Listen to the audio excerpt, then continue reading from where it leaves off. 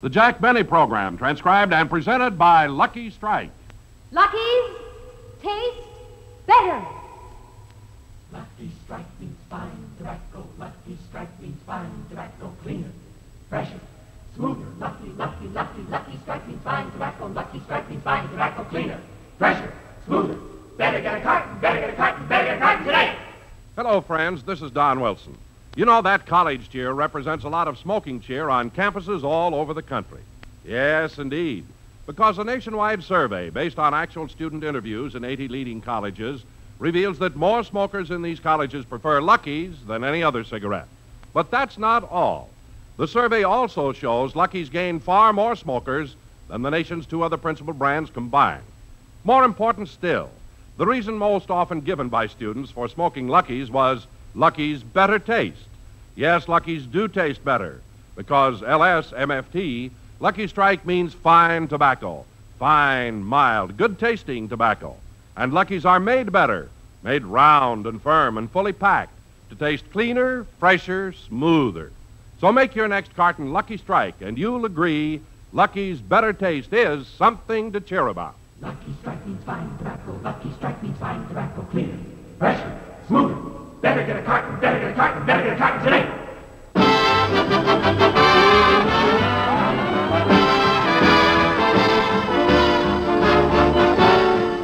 The Lucky Strike program starring Jack Benny with Mary Livingston, Rochester, Dennis Day, Bob Crosby, the Sportsman Quartet, and yours truly, Don Wilson.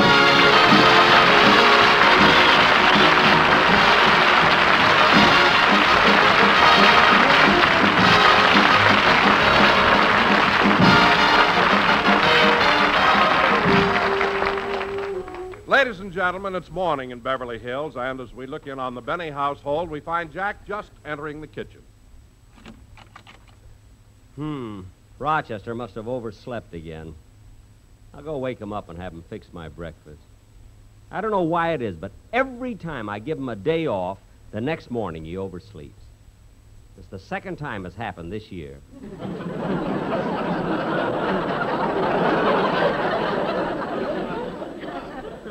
Oh, well, I might as well let him sleep and fix breakfast myself. Now, let's see, where does Rochester keep the coffee? I'll try this cupboard here. No, it's filled with ideal dog food. I'll try this one. No, this one's filled with ideal dog food, too. Maybe it's in this cupboard. More ideal dog food. There's no doubt about it. I'll either have to get a dog or stop mentioning that stuff on my program.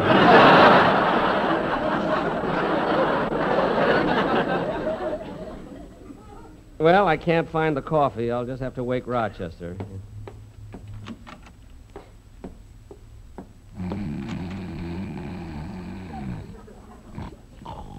Rochester, it's time to get up. Rochester, get up.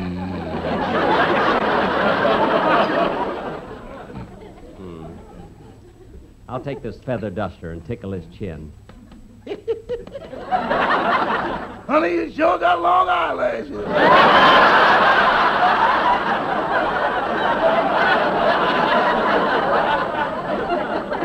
Rochester, get up! Huh? What? Oh, it's you, Mr. Benny. Yes, it's me, honey, and I want my breakfast. I'll get it. Gosh, boss, I'm sorry you woke me up when you did. I was having the most wonderful dream. I know. You were dreaming about a girl. Yeah, we were going to get married, and you offered me a $50 raise. I offered you a $50 raise? Uh-huh. And just as you were giving it to me, you woke me up. Oh. That's the third time it's happened. I know, you told me. Once I dreamed you were cutting my salary, and you let me sleep till 4 in the afternoon. It was just a coincidence. Anyway, I'll answer the door, Roger. You get dressed and make my breakfast. Yes, sir. Hello, Polly.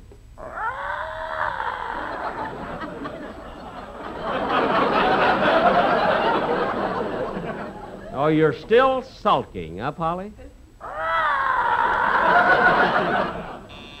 Coming. Hello, Jack. Oh, Mary, come on in. I was just talking to your neighbors, the Colemans. Oh, Ronnie and Benita? Yes, I passed their house. Benita was sweeping the porch, and Ronnie was cleaning the windows. Benita and Ronnie were doing their own housework? Yes, they told me their butler quit. Their butler quit? Why? They said they have to live next to you. He doesn't. He'll be back. He's run away before, you know. Oh, hello, Polly. Come on, Polly. Speak. Speak. Jack, what have you been feeding this bird?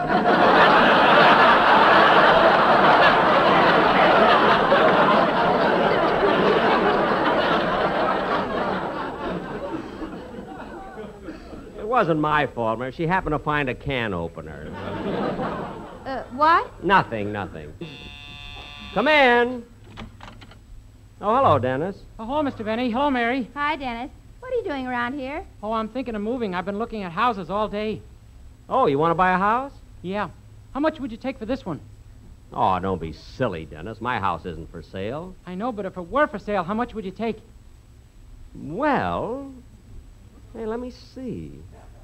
See, it's in the best part of Beverly Hills. I have an acre of land, 12 rooms, a swimming pool. Oh, I'd ask about $100,000. I wouldn't have this dump if you gave it to me.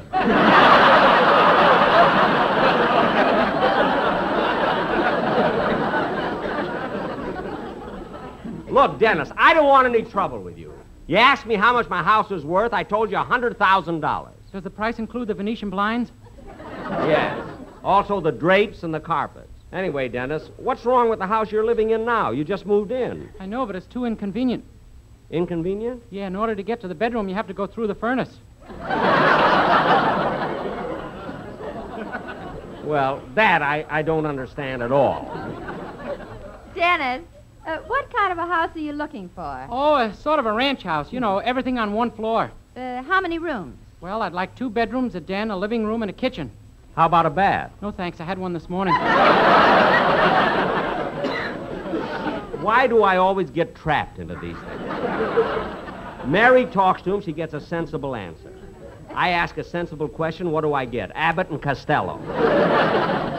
Dennis, are you just looking for a house in Beverly Hills? No, they're so hard to find. I've been looking everywhere. Hollywood, Burbank, Encino, Brentwood, but I haven't been able to find one. Really? So now I'm going to try and find a house in Washington, D.C. Washington, D.C.? Dennis, why in the world would you... No, Mary, no.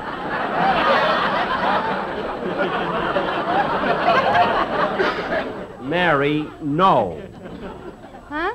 Look, it's bad enough that he traps me. I'm not going to let him make a fool out of you. Dennis, let me hear the song you're going to do on this week's program. Yes, sir. But, Jack, I want to know why in the world he would go to Washington, D.C. to... Mary, please, I'm doing this for your own good. Sing, Dennis. Okay. Now, don't ask any questions.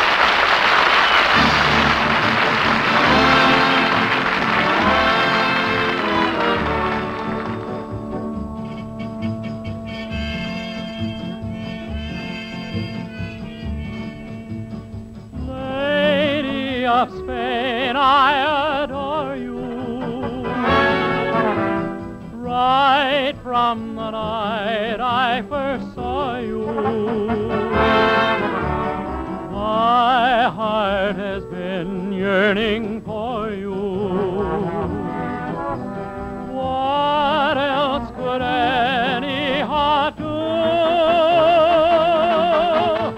Lady of Spain, I'm appealing. Why should my lips be concealing all that my eyes are revealing? Lady of Spain, I love you.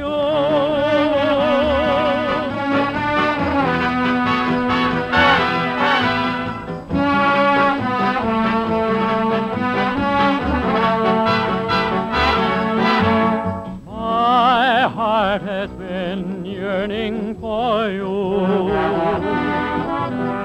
What else could any heart do?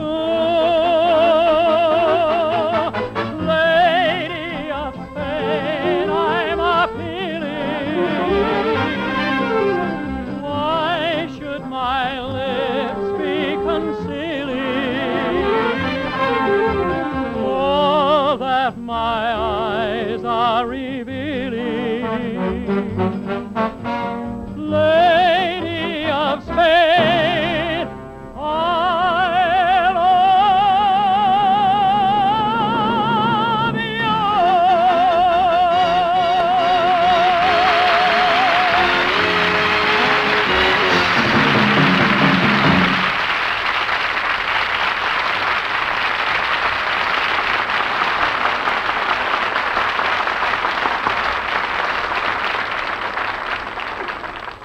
Oh, Mr. Benny.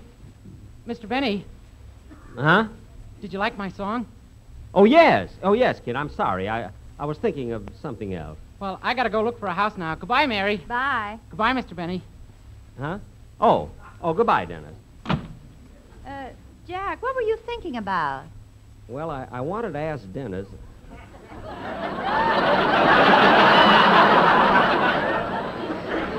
No, I'm glad I didn't. I can't stand it anymore. I've got to do it. Dennis! Dennis, come back here. Oh, yes, Mr. Benny? Dennis, what makes you think you can find a house in Washington, D.C.? Eisenhower did. Go home!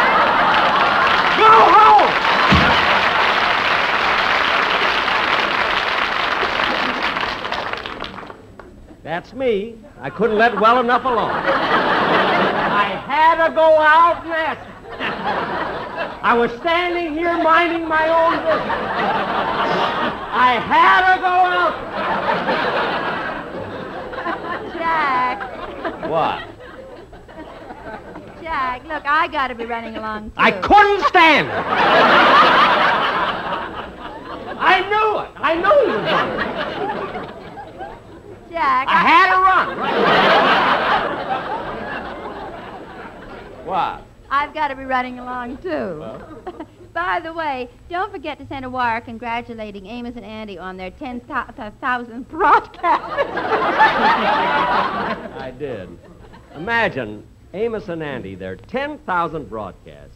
Say, Mary, haven't I been on the air that long? No, Jack, it just seems that way. I had to ask. Well, Mary, for your information, there's the phone. Excuse me a minute. Well, I got to be running along. Okay. Goodbye. Hello? Hi, Jack. Who's this? Bob Crosby. Oh, hello, Bob. I didn't recognize your voice. What is it? Well, I'm having a few of the boys over for a friendly game of poker tonight, and I thought maybe you'd like to join us. Well, what stakes do you play for? 5 and 10. 5 and 10? Oh, wait a minute. That's a little too steep for me. You know. Oh, no, Jack. Not $5 and $10. 5 and 10 cents. Well, that's what I thought you meant.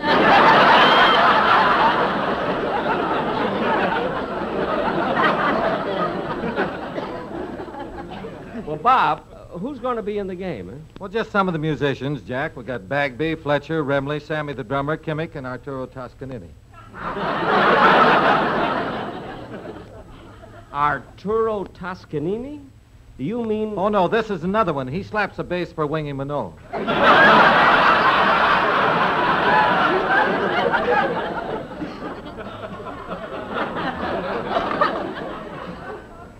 Oh. It confuses everybody. Well, I should imagine, huh? Well, how about it, Jack? Could you come on over tonight? Well, I don't know, Bob. I might drop around for some laughs, Oh, you know. that's swell. We'll be playing out by the pool. We'll all be in our swimming trunks. Wait a minute, Bob. Won't the boys be cold and nothing but trunks? Yeah, but they won't play cards with each other wearing anything that has pockets or sleeves.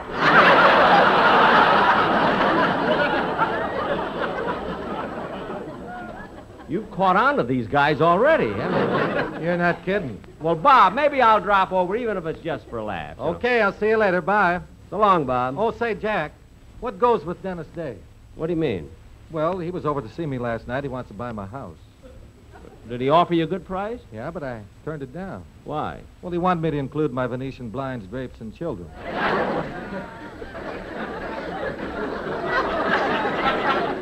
What a kid. So long, Bob. Bye, Jack.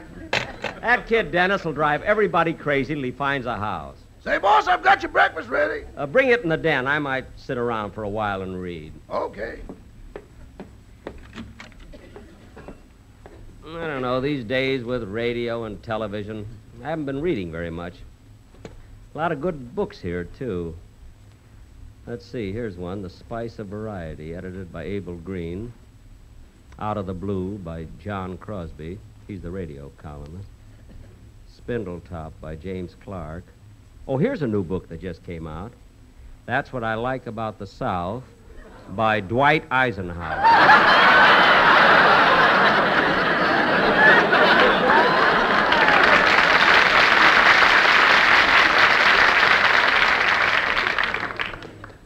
Here's another. It Takes All Kinds by Maurice Zolotow. Oh, let's see this one. The Cosmic Effects of Nuclear Fission on Psychological Aberrations. Oh, yes, that was given to me for Christmas by Frank Remley.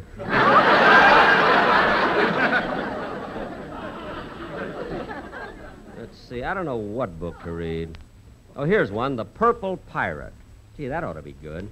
So many pirate pictures out now. Yankee Buccaneer, the Crimson Pirate, the Golden Hawk. I think I'll read this one. The Purple Pirate, Chapter 1.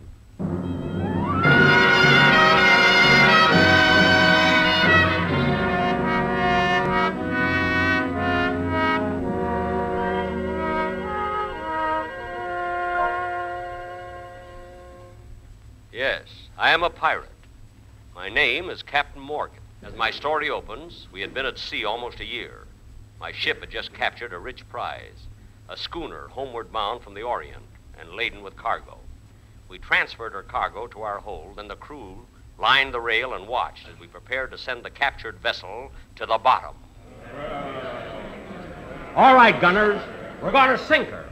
Fire!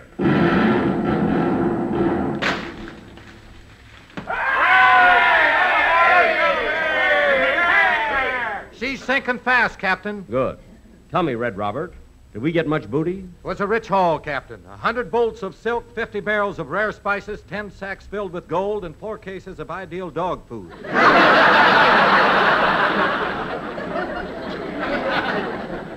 Fine. My supply was running low. That isn't all the loot, sir. We found a small sack of diamonds, some rubies, and best of all, a woman's dress.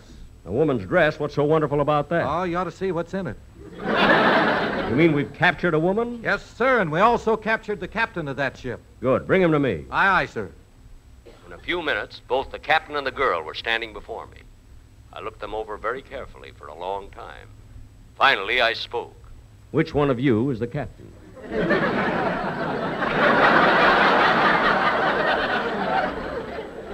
He is, of course. There was no doubt about it. I'd been away from land too long.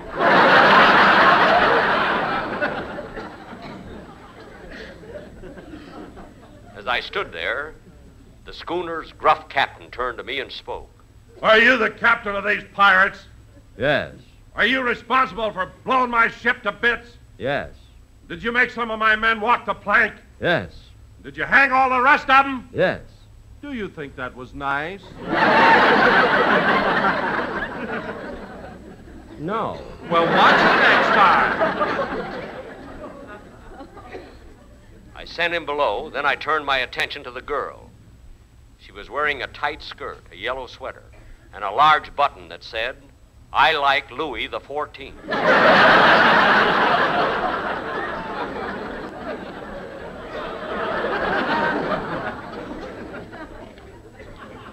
As she stood before me, I remembered the superstition of the sea. A woman aboard a pirate ship is an omen of bad luck. I was in a predicament. Should I keep her aboard and risk mutiny, or make her walk the plank? I decided to flip a coin. Heads, she stays. Tails, she walks the plank.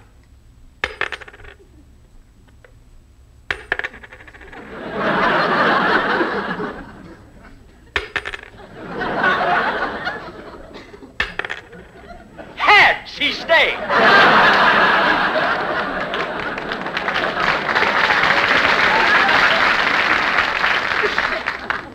Then I turned to her and said, What is your name, my pretty wench?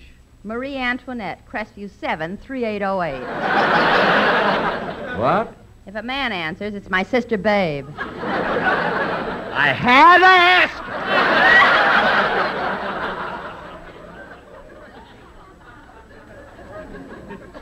We continued talking, and the crew was so happy over the rich prize we had captured, they didn't mind a woman being aboard. And that evening, as we sailed the tropical sea neath the full moon, they even gathered around the quarterdeck and began to sing. We're a motley, scurvy crew, and the ships we've sunk are many. But the bravest one, it's true, is our gallant Captain Benny. He likes to bite or rump us, he'll even box the compass. For fun, he likes to dump us in the ocean blue. We like an LSMFT, for it's a favorite smoke at sea, whose praise a sailor loudly chants, and so do his sisters and his cousins and his aunts. But first he will tear 'em and compare 'em, and he'll share 'em with his sisters and his cousins and his aunts. We would rather have a lucky strike than a solid gold marlin spike. We will stick to luckies and take no chance, and so will our sisters and our cousins and our aunts. We all think luckies are really great, and so does the captain and the bosun and the mate. We'd rather have 'em than pieces of bait. So would our uncle and our brother and our mother and our brother and our mother always seem to one another lucky strike.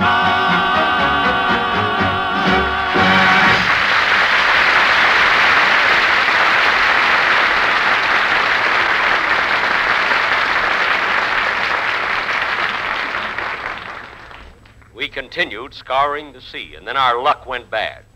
We sighted no more ships. Our supplies ran low. The men were in a mutinous mood. They became surly and refused to obey orders. And then suddenly, we were attacked by the most ruthless of all French pirates, Denis Lafitte. Red Robert, get the men to their battle station. Aye, aye, sir. Bagby, Remley, Fletcher, Kimmick, man your guns. It's no use, Captain, it's no use. The men are revolting. Would you repeat that?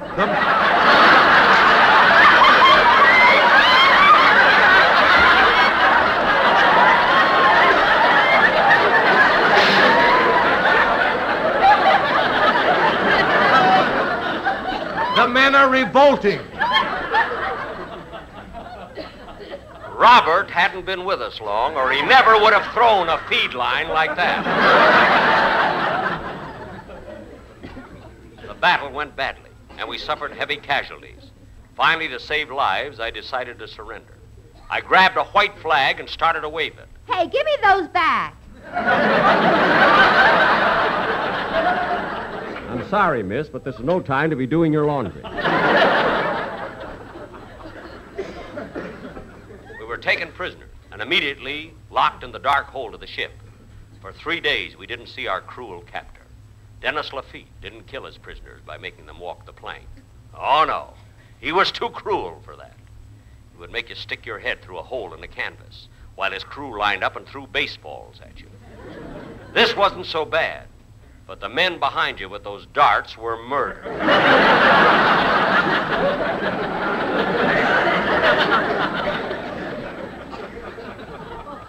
Finally, on the 4th day, he ordered me and the girl to be brought to him. As we stood trembling before Lafitte, the terror of the 7 seas, he said, Nom de cochon, qui installe votre grand-père Chine de la Panze? Veuillez pour l'Imparis.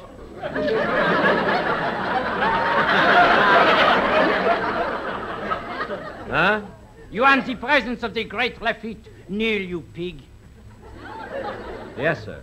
Good. Now you kneel, too. Yes, sir.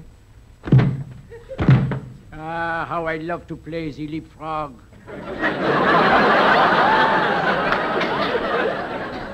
What are your plans for us, Lafitte? You had to ask me.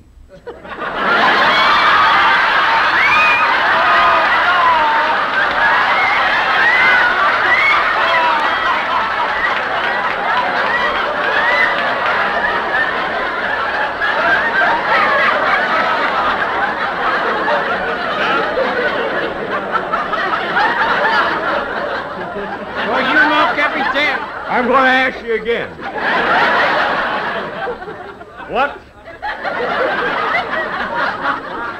What are your plans for us, Lafitte? For you, mon capitaine, you have the choice of joining me or dying. Well, I'll join you. Do I still retain my rank as captain? Captain. You fool, you'll be my slave. A slave? I'd rather die first. You don't know us Englishmen very well. All right, you die. What about the girl? Are you going to kill her? You don't know us Frenchmen very well.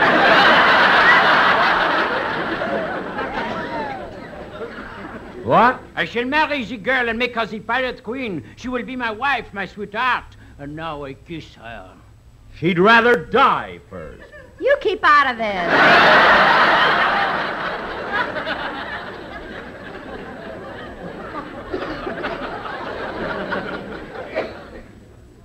I was in a predicament. Either I became Lafitte's slave or I walked the plank. I didn't know what.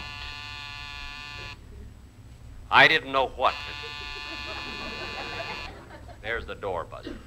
Right? Door buzzer, right in the most interesting part. I can't even read a book around here. Rochester! Oh, darn it. Coming! Middle of a book. Mr. Benny? Yes? I'm from Beacon's Van and Storage Company. We got 2 truckloads to unload here. Furniture? No, ideal dog food. Well, put it in the swimming pool. The garage is full.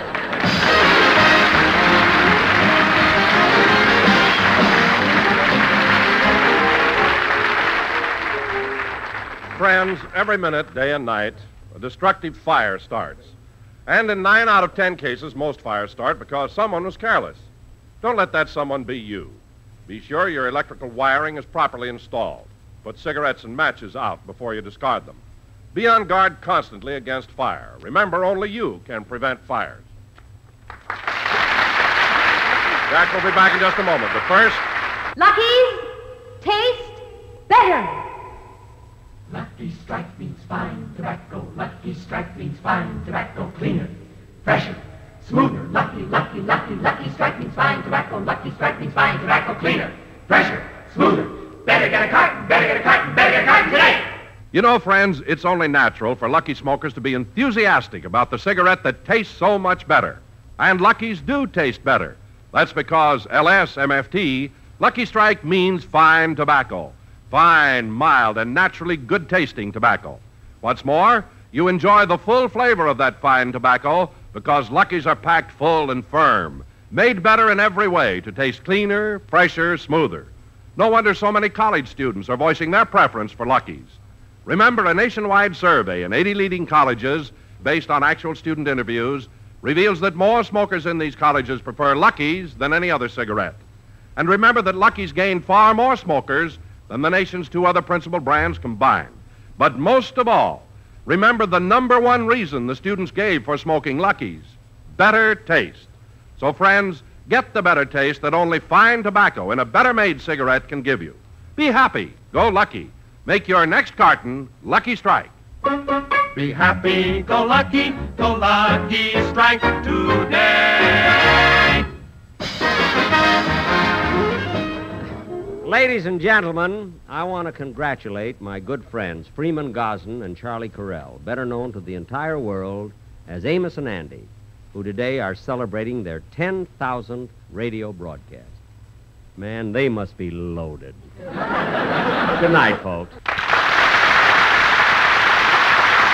The Jack Benny program is written by Sam Perrin, Milt Josephsberg, George Balzer, John Tackerberry, and produced and transcribed by Hilliard Marks. The Jack Benny program is brought to you by Lucky Strike, product of the American Tobacco Company, America's leading manufacturer of cigarettes. Now stay tuned for the Amos and Andy Show, which follows immediately on the CBS Radio Network.